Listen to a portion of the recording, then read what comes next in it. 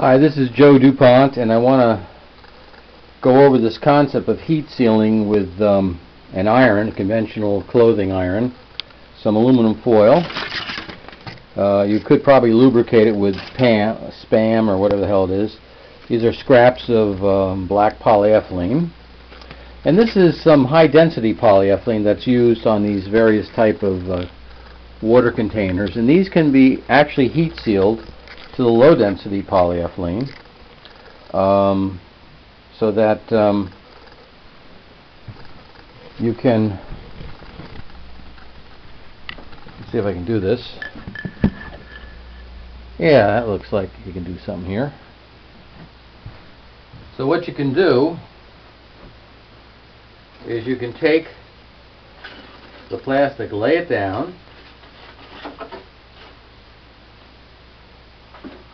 and put some aluminum foil. This is the beef up in area. Let's say you have a rip in a tarp. You can just lay down the aluminum foil over it and essentially iron it. Now the key thing is to be able to cool it back off so that you don't rip the plastic as you try to take it off. And that can be done by just leaving it there and then going on to another location, or you could take a wet rag and help cool it off that way. I guess you could take a bag of ice, that'd be ice water, and do it that way. So eventually you can peel this off. I put together my greenhouse that way by wrapping this type of stuff around my hoops and then heat sealing the clear material on the plastic on the hoops. Now this is I did some over here. These are fixing points where I can punch holes in here and put ropes in, or strings, and hold this particular thing, which will be eventually an inflatable hot air collector. So what you can do is you can lay this thing here, and then this piece here, which is cut out, not critical, lay it down, and then use the iron to heat seal this high density to the low density.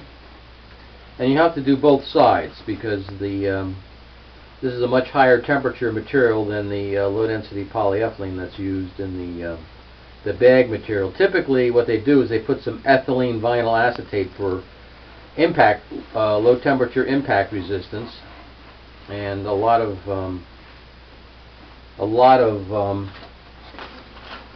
polyethylene materials have the EVA, especially like freezer bags. Otherwise they just split and break in the cold temperature.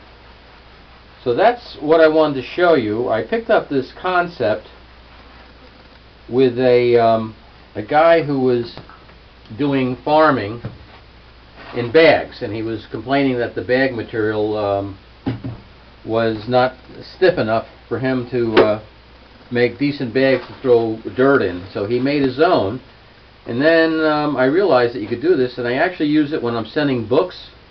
I'll wrap a box up with the polyethylene, and then I'll heat seal all the polyethylene together, and it's like a cheap adhesive. I mean, it's not coming apart. And if you put clear polyethylene over the label, then you can heat seal that label right onto the